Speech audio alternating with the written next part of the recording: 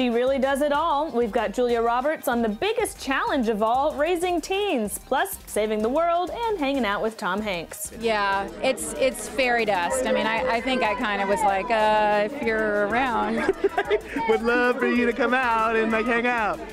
Julia told Scott Evans that she's actually besties with Tom at the 8th Annual American Foundation for AIDS Research Los Angeles Gala Friday. I feel like you guys actually hang out. It's like a good time. Yes. Well, he's wonderful, and I adore his wife, and they adore my husband and my kids, and it's a good mix. Tom presented Julia with the amfAR Award of Courage for her work in the fight against HIV/AIDS, which she says is a solvable problem. Well, I just think it is a fight that can be won, and I think it's important to remind people that it can be won. We can find a cure. We can take this off the table of worrying about for the entire world.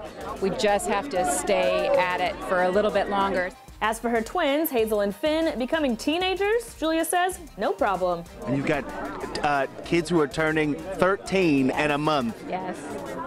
That's are you nervous about teenagers? No, or what? I mean, they'll still be the same people. Yeah. No, we'll be fine. We're gonna manage 13 just fine. And Busy Phillips reacted to Julia the way most of us would, by fangirling hard. And I'm a huge fan and adore her, and you're so nervous. I'm so nervous. I can't even look. And it's really You're kind crazy. of freaking out. Is your heart beating? Yeah, I don't want you to touch my chest, but I am having a moment. I'm gonna start sweating in 1 second. If you're going to fangirl for anyone, I think Julia Roberts is pretty deserving. I'm Alex Hutchins, and that's your Instant Access.